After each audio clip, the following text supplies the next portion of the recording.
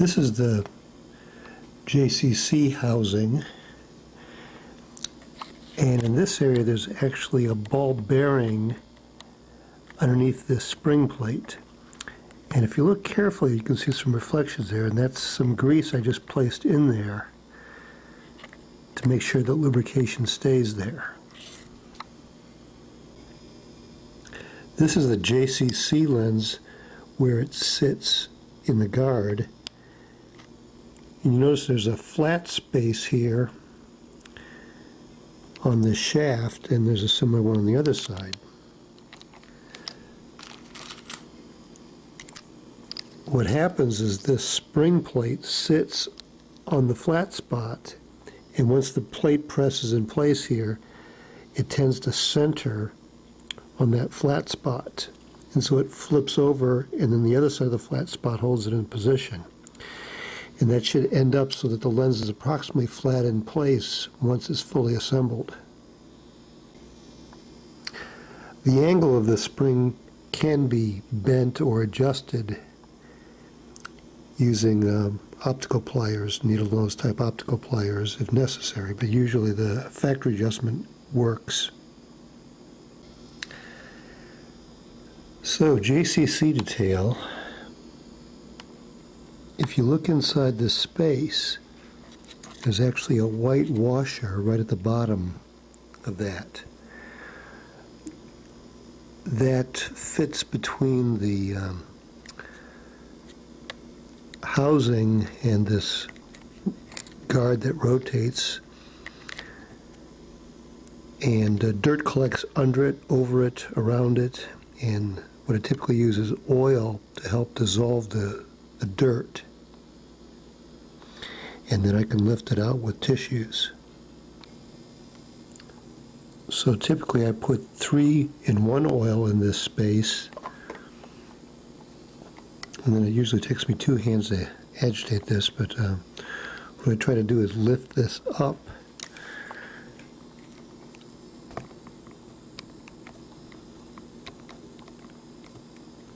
It is indeed hard to grip with just one set of fingers.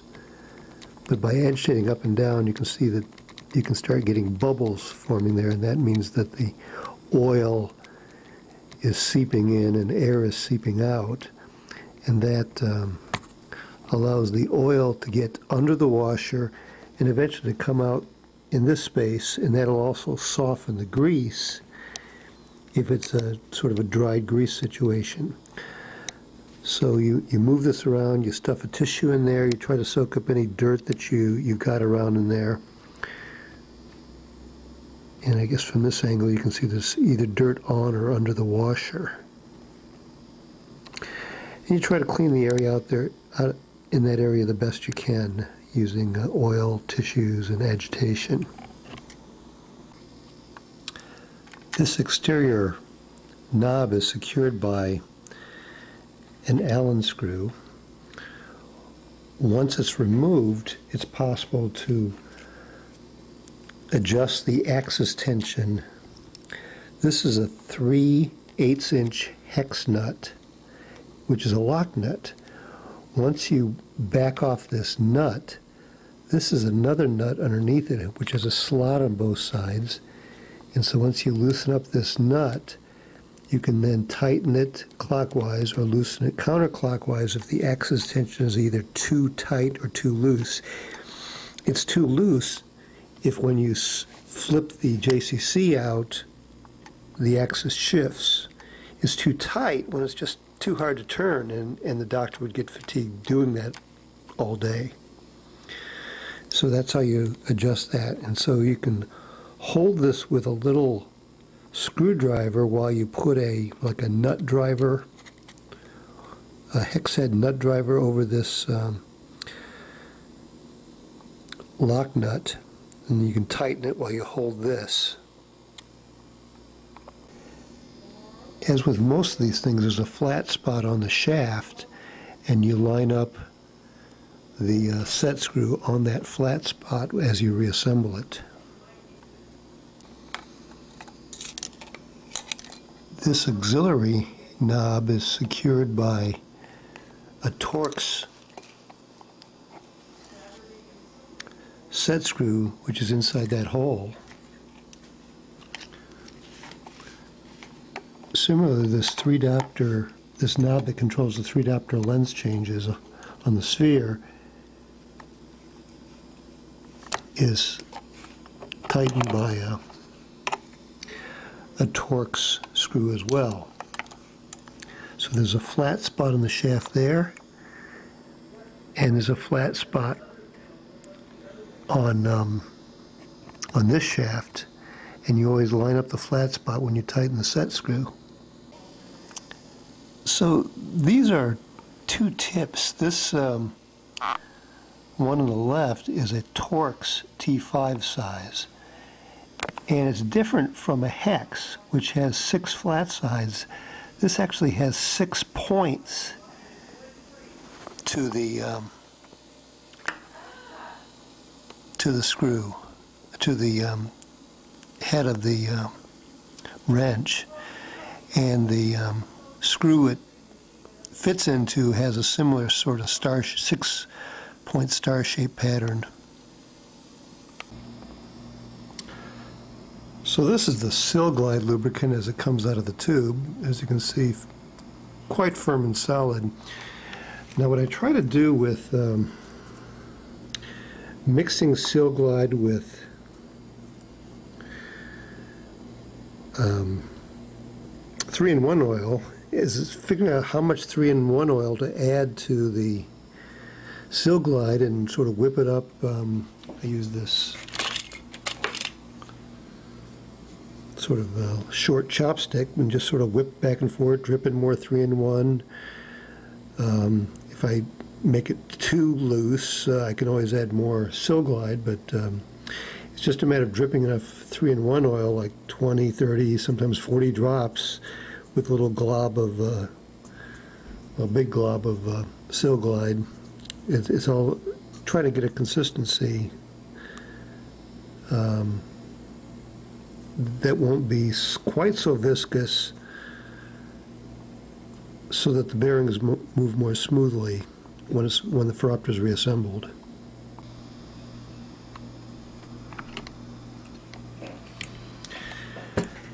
So this is the inside of the cylinder assembly. As you can see here, 4 lenses. It's actually two sets of 4 lenses. One moves behind the other. So there's a 1/4 diopter increment and diopter and 1/4 increment, and they interlock together to give us all the powers. Now the way the lenses advance is there's actually these little pegs. There's actually 4 short pegs and 1 longer peg. The longer peg moves both groups together. The shorter peg just moves the group on the bottom, which is actually the 1/4 diopter increment. I've only had one occasion in the last 12 years of 100 Phoropters each year that one of these pegs is dislodged.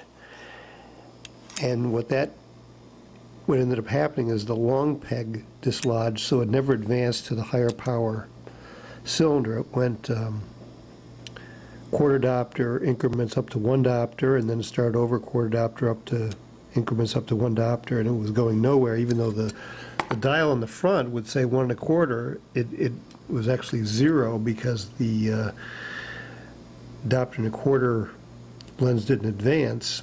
And then when it said 1 1/2, it was actually back to 1/4. So it wasn't working refractively because of that malfunction.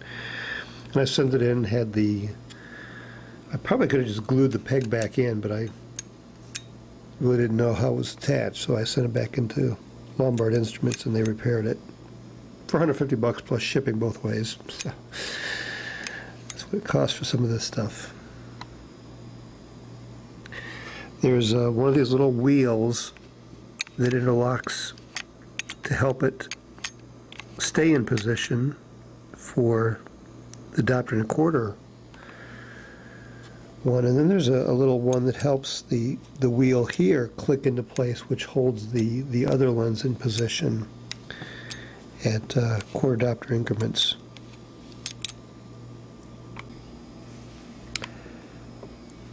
So with most of the Phoropter still assembled here, you can visualize to a certain extent how this small wheel drops into a space on the edge of the Quartodopter sphere wheel. You can actually see the dimple here, which reappears every quarter of a revolution. And that's how it controls the position of where the lens lines up in the aperture. Now, once I remove the 3 slotted screws here from this power plate, I'll then be able to access the internal hub which holds the sphere wheels in place. So with the power plate removed, it then exposes the central hub, and that's secured by the central lock nut. Once this is a T5 set screw in the middle, and once that's loosened, then the surrounding nut can be removed.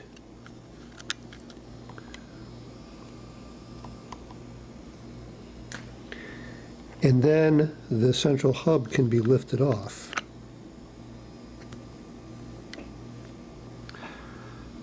So again, there's this little notch in the central hub which fits into a small peg at the bottom, and then the power plate screws into these 3 holes. And this is what locks the power of the underlying section into the displayed power plate. So this is the power plate for the Quartodopter sphere increments, and this peg and this notch lock the 3-diopter lens wheel from below into the power plate.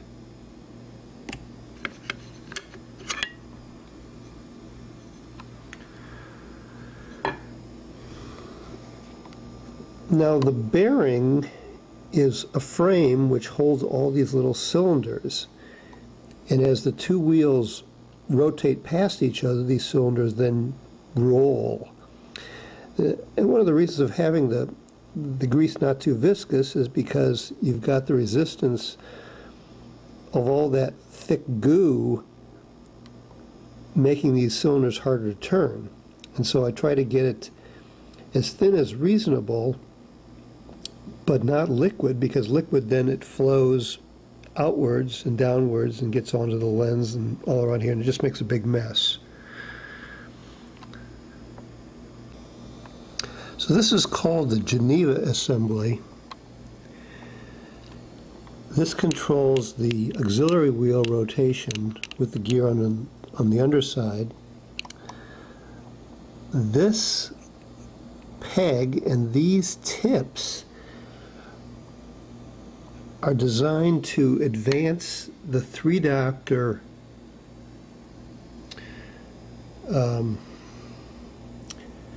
sphere wheel. These little grooves fit into the pegs. Then when the sphere wheel, the Quartodopter sphere wheel, gets to a certain position, it fits into this mechanism so that it moves forward by 1 lens position when these pins and pegs hit this little feet mechanism. And then when it goes around again another time, it pushes the next foot forward, which moves it forward by 1 lens unit again. So with the Phoropter now partially reassembled, this is the 0 point where all the openings are clear.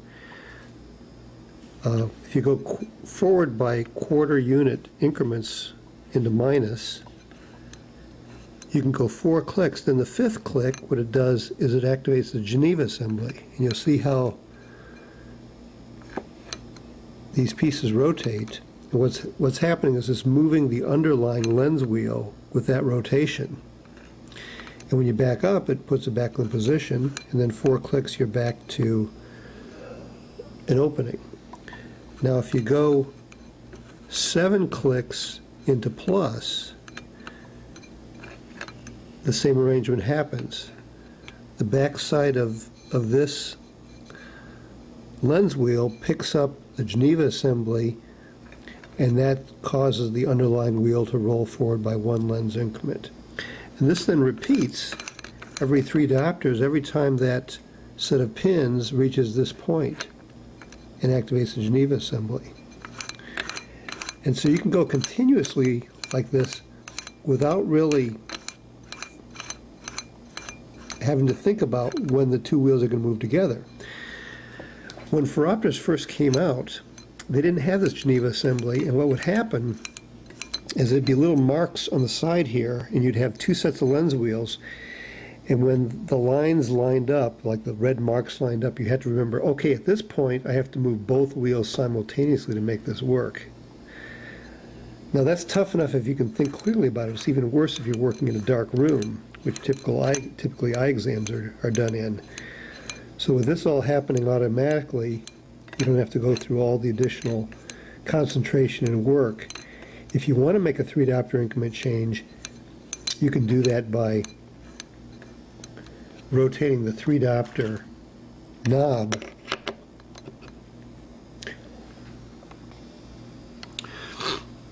and so with the 3 diopter knob in place, you can actually rotate it by 3 diopter increments if you want to, and that only moves the underlying 3 diopter lens wheel.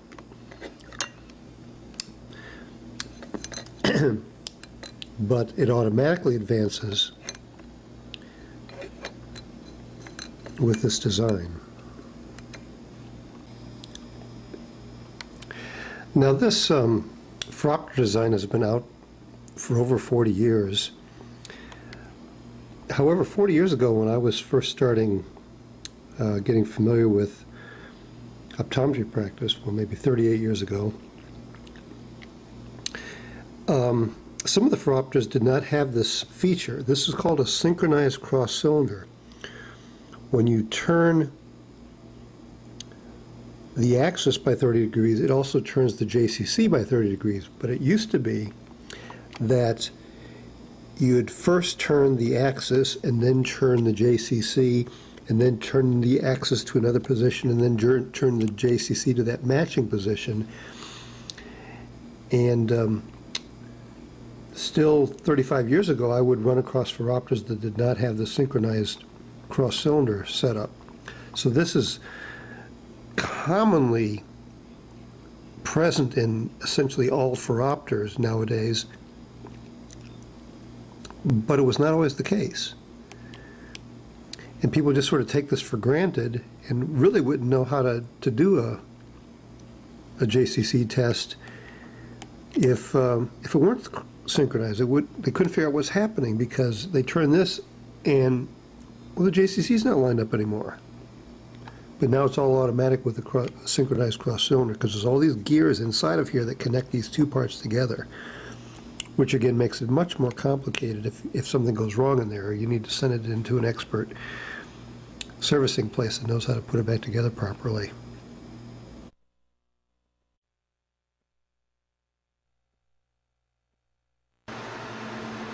So this is my cleaning setup. These are 4 lenses I just cleaned. And this is an opening. Here's the ones I've not cleaned. Now these are lenses that I actually scrubbed with soap and water. And this is how they look with indirect lighting.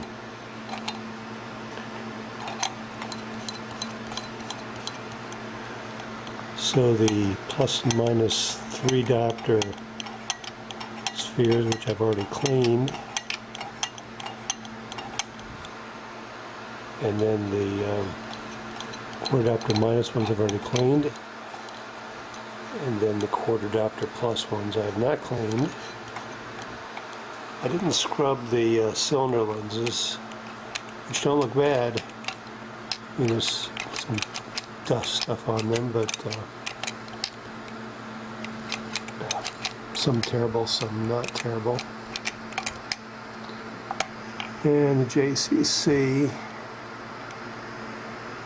which of course needs some cleaning in the grizzly. And while I'm doing this, I've got a fan that's blowing towards the lenses to help speed evaporation. And I've got a TV that's playing in the background. Mainly I listen to it and occasionally glance at the screen. But mainly it's to keep me from going stir crazy, cleaning lens after lens for hours and hours each day. And additionally, some of the cleaning supplies, this is running empty, but this is a little bit of Glass Plus. This is an alcohol bottle I just stored in. Glass Plus, Q-tips, and magnifying glass. So grab a Q-tip, dip it in here, wipe the lens. Q-tip, dip it in there, flip it around, dry with the other side. So it goes on and on for hours.